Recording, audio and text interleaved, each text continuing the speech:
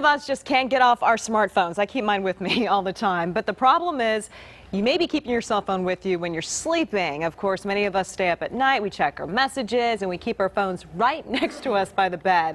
All those habits may be ruining our sleep. So the Fox Medical team's Beth Galvin is here to explain what we can do to get our sleep back on track. And I know I was just telling you, I was checking my phone last night when I should have been sleeping. Yeah, I do the same thing. I use it as my alarm clock. And according to the website, sleep.org, 71% of Americans polled say they sleep with their smartphone either in their hand or in their bed or on their nightstand, and it is hard to resist the temptation to check your phone because it's right there.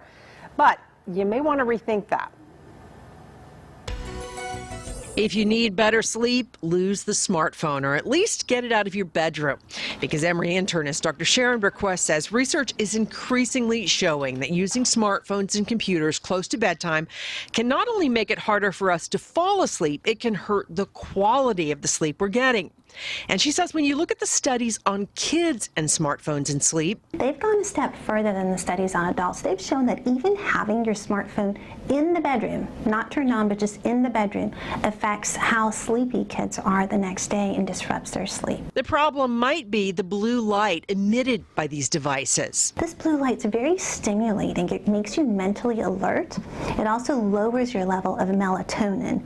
That's the hormone that lets you get drowsy and sleepy at night, and it controls your sleep-wake cycle. So how can you get better sleep? The most important part is just power down 30 minutes before bedtime. Put the phone away. If you use your phone as your alarm clock, Bergquist says find another way to wake up. Just get the cell phone out of the bedroom. Use an alarm clock the good old-fashioned way. And if you wake up in the middle of the night to use the restroom, as hard as it can be, resist the urge to check your messages or send off a text. A lot of times getting that level of alertness can disrupt your ability to fall back asleep.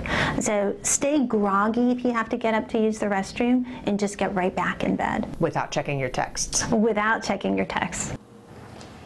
And researchers from the University of California, San Francisco recently used an app to measure exactly how much time their volunteers were actually spending on their smartphones and how much time they were sleeping. And they found that the more time they spent on their phones, the fewer hours they slept, and the longer it took them to fall asleep. But of course, it's hard to let go of our cell phones. But, you know, another surprising thing that they're finding, Constance, is that it's really affecting the quality of our sleep. Once we do fall asleep, we're not sleeping quite as well or as deeply if we've got our little gadget. I love mine too. Yeah. All right, well, what about sleep hygiene? What is that, and why is it important? So sleep hygiene is just the good, healthy habits that you get into to help you sleep. So that is, you know, things like getting the gadgets out of your bedroom, having a wind down routine that starts maybe about an hour before bedtime where you actually read or do something that relaxes you, and just kind of prioritizing sleep.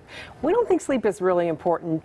If we're not getting sleep, that's really big trouble as far as health. Yeah, why is it so important for our health? I mean, just because sleep really plays an essential role in life, period, but it plays an essential role like in every aspect of our health. You know, if we're not sleeping well, we're at risk for heart disease, you know, weight gain, all kinds of issues that can be serious and chronic. So it's really worth it to sort of kind of reassess if you're not getting good quality sleep. Maybe talk to your doctor about what you can do and what you can change in your habits. Okay, but I love my cell phone, but I'll put it away. All right. I'm going to try.